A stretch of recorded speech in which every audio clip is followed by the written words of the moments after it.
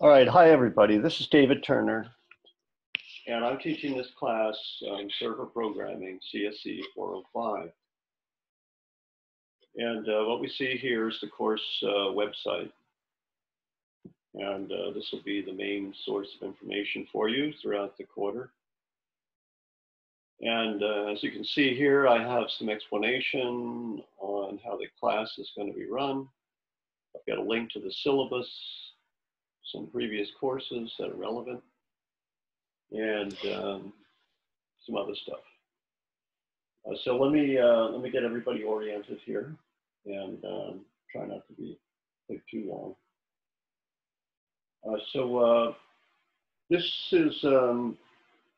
This could be a very important course for a lot of you because it covers material that's very practical. There's a lot of jobs, the jobs that in the software development industry, a lot of those jobs deal with learning the techniques that we're going to cover in this class. Learning the techniques and the technologies. There's so many different technologies now. It's just humongous. It's so hard to keep up with everything. And I've slipped a little bit in some areas, and but really it's not, when there's so much going on, it's not really possible for any one person to really keep up with everything. So just, that's something that everybody knows. You just have to keep that in mind as you make decisions. You'll be making decisions about where you want to put your energy, where you want to put your time and energy, and what you need to skip over. So there's so many topics that could be covered in this course. It's gigantic, and the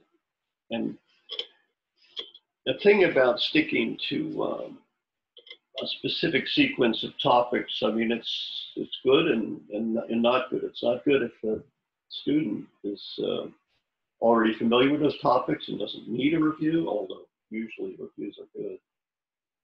And or they're not interested, or they have other needs. Maybe the student is already working, and they need to direct their energy toward learning the tools that are used by their employer. And it would be draining to have to learn something differently that sort of took away their time and energy. So if you're in that situation where you're already, this is just one example. If you're in a situation where you're already employed and there's a certain set of techniques or technologies that you ought to master, given your situation, and that's what you should be doing. And I don't want to force you to follow the topics in this class if this is going to interfere with what you need to get done. So for that reason, I made this pretty flexible. So you can have a self-defined assignment. There it is right there. Self-defined assignments. And I just gave one example where a self-defined assignment is justified or reasonable. And there's many other possible scenarios where you could justify a self-defined set of assignments. So you can basically treat the class as a type of independent study and submit to me your self-defined assignments, what you want to do, and you read the details in here, and you'll need to become familiar with this. I should go, let me read it, I'll go through this with you. So there's a set of default course assignments, and those are topics that I'm going to present on. I'll create videos and demonstrate these things. And I have it broken into 6 assignments. This is not 6 weeks. These are just 6 assignments. You can complete the first 3 assignments in the first week if you like. And, but each week I want a progress report sent to me by email. And you could either made partial progress on one assignment, or have finished an assignment and finished another one and started the third one, something, whatever. So it's pretty flexible. The course is pretty flexible. Now this sequence here, it's a logical sequence, so it's hard to do this other than following these steps here. A lot of technologies, web development technologies, and computer science in general has that characteristic that to do work in some area, there's a lot of prerequisites, and sometimes the prerequisites make a linear sequence. In this case, it's not 100% linear, but pretty much this is a reasonable sequence, I believe. So those are the default assignments, and then there's a default grade calculation. And you can read through that. And now there's self-defined assignments. So now the very first thing that's due in the class is this R&D proposal right there. Research and development proposal. This is the submission window. It started yesterday. Best day to submit was yesterday. I got 2 submissions yesterday. So that's great that people already found their way to the syllabus and started the work. That's great. So these submission windows, I don't accept anything outside the window. So just go right ahead and submit to me on day 1 of the window. See, the second window of submissions was April 11 to April 17. Just submit it to me on April 11. Why wait? Just do it. But some people like to be under some pressure, I think, to get things in or whatever. So you can submit the April 17, I call it April 17, there it is. That's the end of the submission window. The April 17 progress report can be submitted on April 11th. That's the earliest time to submit that. So you have 1 week to submit these reports. And as you can see, there's a number of reports here. So you need to submit one of these to me during each of these windows. 1, 2, 3, 4, 5, 6, 7, 8, 9. So there's 9 emails minimum that you need to send to me to get a top grade, whatever you're shooting for. And they got to send me 9 emails in the submission windows. No late emails are accepted. You can't send me the May 22nd progress report on May 23. Whatever you send to me on May 23 is considered a May 29 progress report. Okay. All right. So now in your progress reports, you can make the first email that you send to me is your R&D proposal. And it could be as simple as saying, I'm going to stick to the default assignments. So you just tell me that. Send me an email with 1 sentence in it. That's your first submission. You can do that right away. That's the R&D proposal right there. So you could say, I'm not going to detail anything about what I'm going to study. I'm just going to follow the default assignments, which is right here, 1 through 6. And these are assignments. This is technology I'll be presenting on.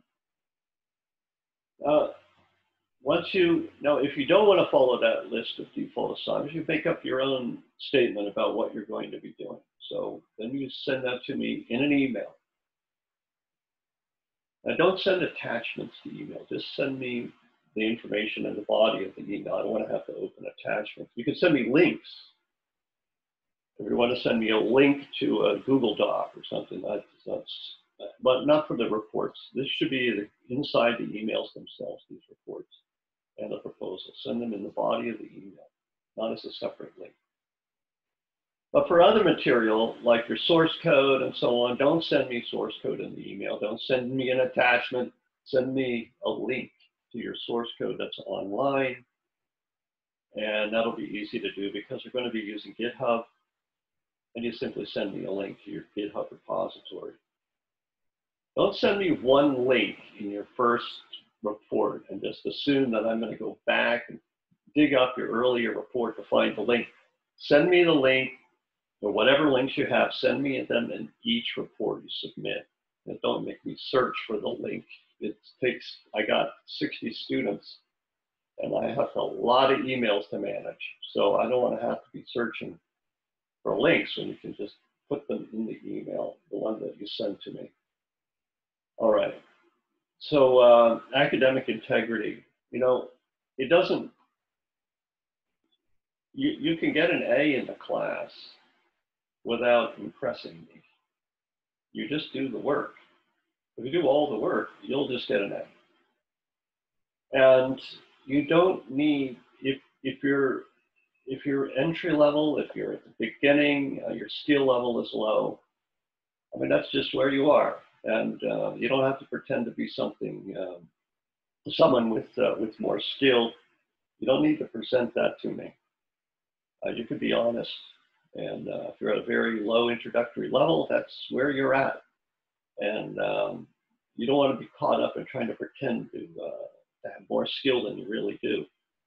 And these are hard, I got to say, this default set of assignments are pretty tough. This is really tough. This material is not easy. And well, that's one of the reasons why there's jobs out there, because it's hard to do. This material is hard to master. And so keep that in mind.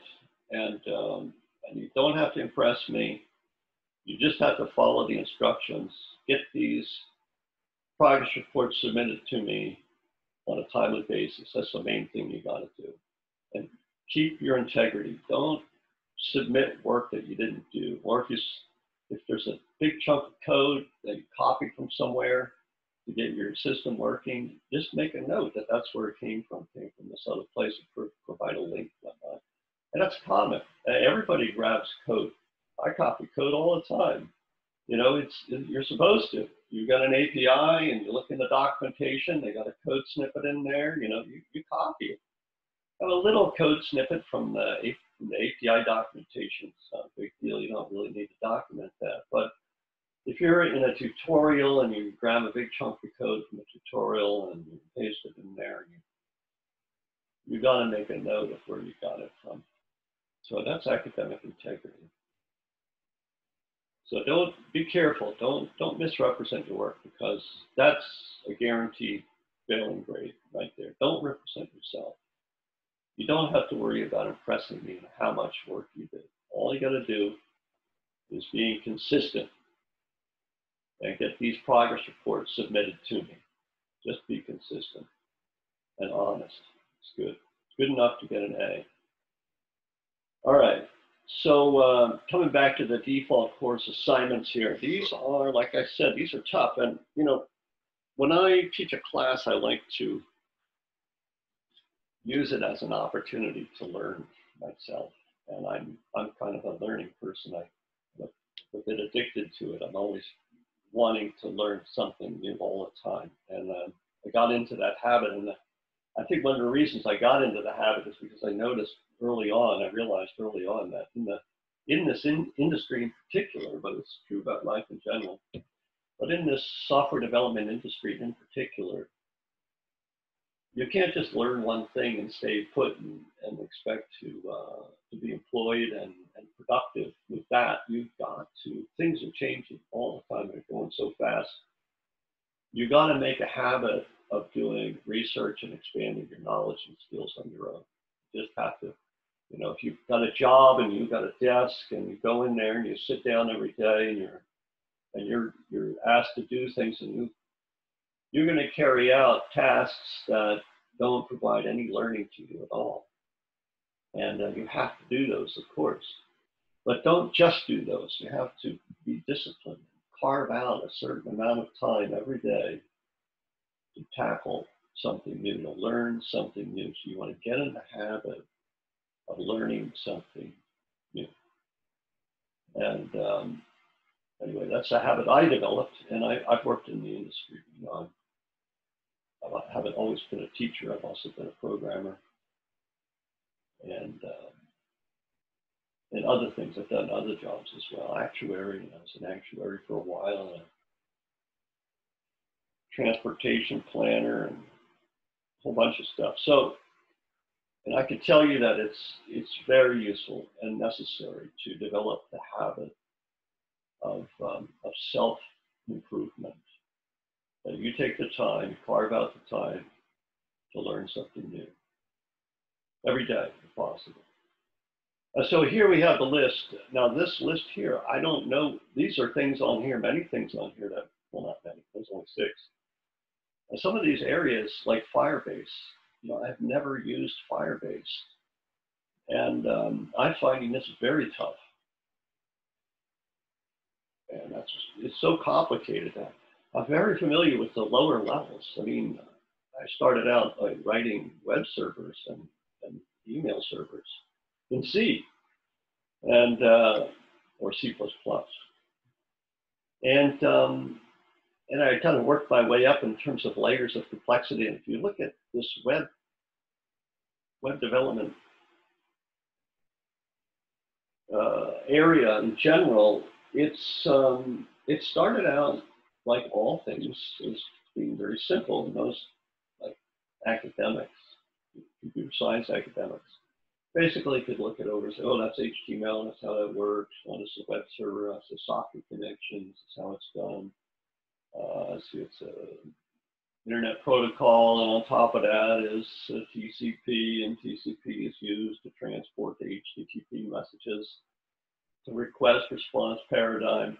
Okay, got it. Move on. Next thing. And so, in the beginning, it was kind of like a trivial topic almost, networking and web development in particular. But it is because of its importance, I suppose, its usefulness. It's grown in complexity a lot, very quickly. I'd say over 20 years. I've been watching it grow over 20 years from the beginning here. And the internet started getting popular back in the late 1990s. And it's so complicated now. Where was I getting at? Oh yeah, so Firebase, it's amazing. Firebase is a company that was, I don't know how it got started, but it was a company that created these systems to let developers develop distributed applications more easily. And Google purchased Firebase. So Google is in control of Firebase. Just like YouTube, Google didn't invent YouTube. YouTube is bought by, YouTube is bought by Google. Firebase is bought by Google, right? GitHub is bought by Microsoft. Is that right? GitHub is bought by Microsoft. No, wait a minute. Microsoft buy recently. Anyway, I can't remember that. But all these big companies, they buy these, anything that's of great value or a threat, like MySQL is, I think, a threat to Oracle. So Oracle bought MySQL.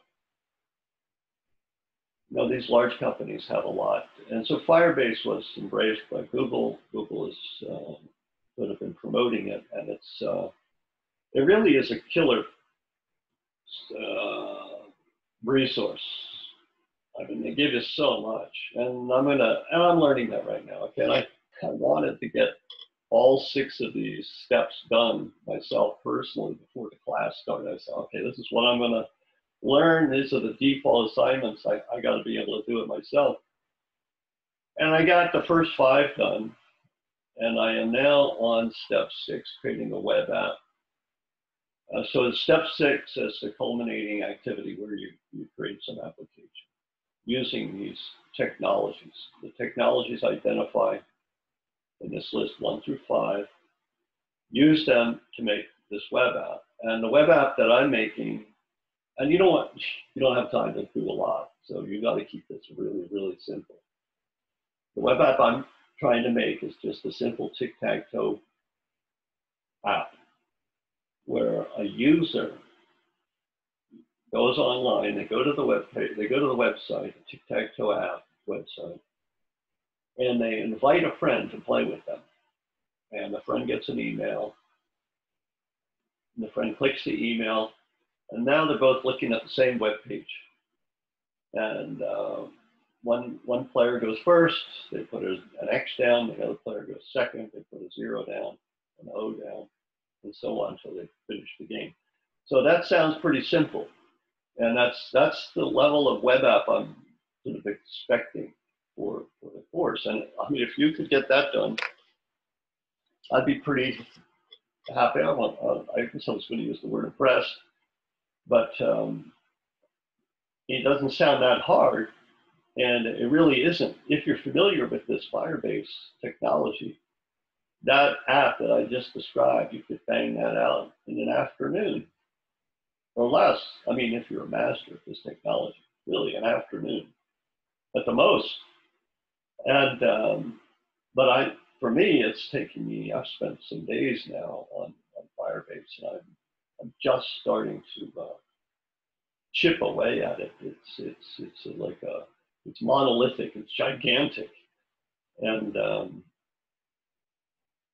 maybe monolithic isn't the right word. That's not right. Right. But it's gigantic, and it's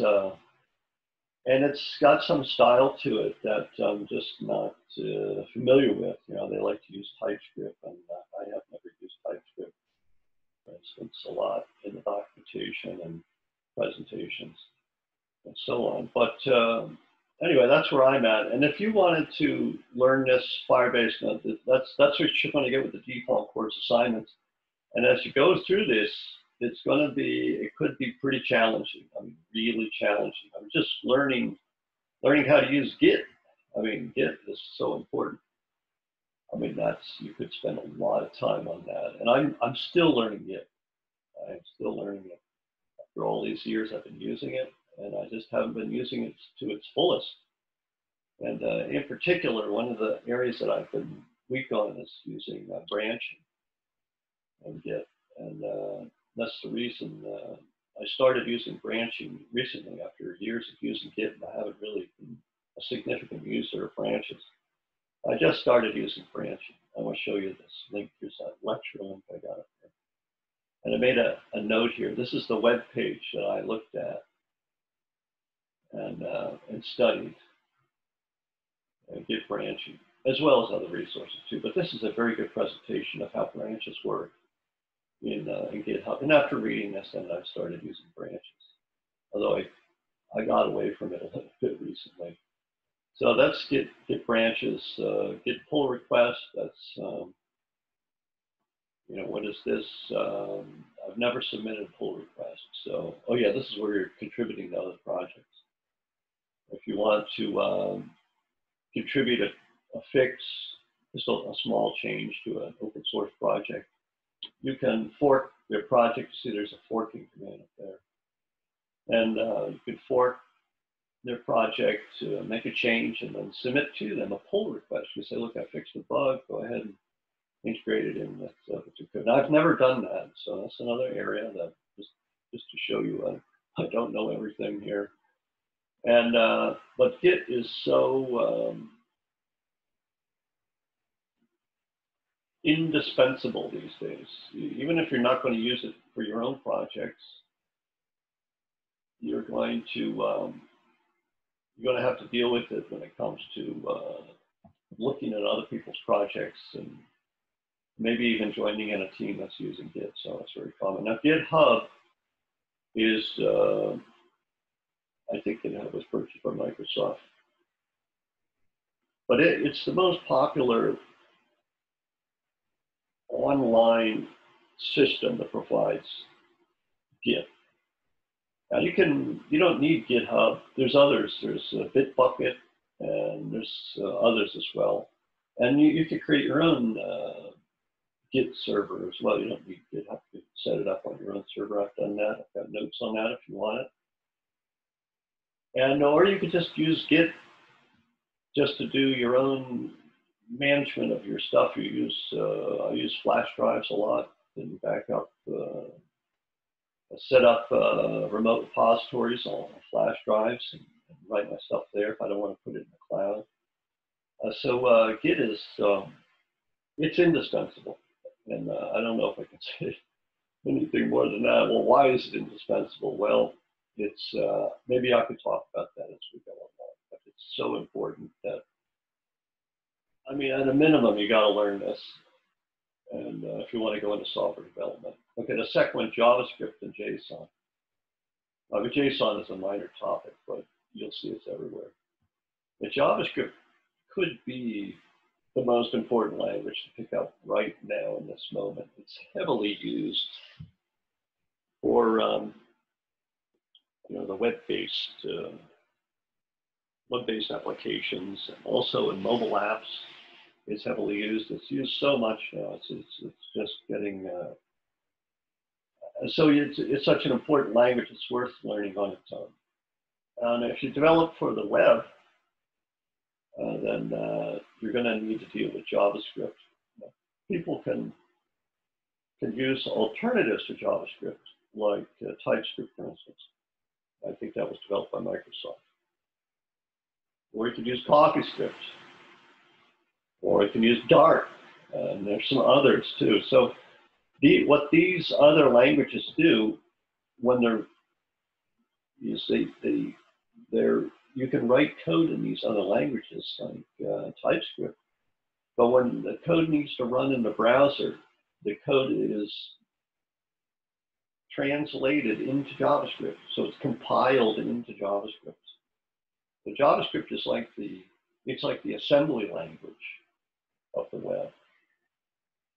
And, it's something that other languages compile into, or you could call it the bytecode, like in .NET. In .NET, all the different languages compile to bytecode and run in the .NET virtual machine. And so JavaScript is similar. So it's running, other languages compile into JavaScript, and JavaScript runs in the JavaScript engine within your browser or within your level design tool like Unity, or it runs inside of a Node.js server-side application, or it runs inside of another context. So JavaScript can run in many different contexts. It doesn't only run in the browser. Now, JSON is short for JavaScript Object Notation, and that is becoming ubiquitous. I mean, it's just everywhere. So if you interact with a distributed application somewhere, you have to exchange data. You have to talk to that remote endpoint, that remote system, we call it. And a lot of times, more often than not, these days, the messages, the data that's carried in the messages are in the form of JSON, JavaScript Object Notation. So it gives you a nice tree structure. You've got an object, and it's got attributes, and the attributes could be other objects. It's kind of like folders within folders and files within folders. It's got a nice sort of tree-like structure to it. It's very easy to work for machine code to interact with JSON. It's also very easy for humans to examine what's going on by looking at JSON. But JSON is a string. It's a string representation of data. And it's relatively straightforward for humans to read it and to understand it. So that helps with debugging. So JSON is highly important. Even if you don't use JavaScript, you're going to end up using JSON anyway. If you're a Python programmer, you're going to be using JSON. You name it, you're going to end up using JSON, especially if you want to interact with other systems on the internet. It's also used a lot for configuration too, so it could simply be configuration files as well. So this is a big topic. But they're simple. JSON is simple. JavaScript is not as simple. And then Node.js, that's this server-side system for that uses JavaScript. It's for doing server-side logic. And we'll take a look at that. And I usually teach this class, well, not usually, but I have taught this class where we just worked with Node.js and did our implementations from Node.js. We ran that, inside of a folder, and we had clients connect to it and so on. But I think for the default assignments, I'm going to go for something different. Now, Node.js does is a part of Firebase in the, actually I don't have it in the list here, but there's something called Firebase functions. And Firebase functions are essentially Node.js programs. And that's something that I'm using now to build this tic-tac-toe web app. But I didn't cover it separately here, Firebase functions, but that I'll be covering that in this step 6. And so that's Node.js, and you'll see this is pretty big now. And you could use Node.js for a lot of things. I use it for video game development. I use it to almost like Python, where you could use it to pre-process art assets. And so it's very handy. It's such a handy language. So anyway,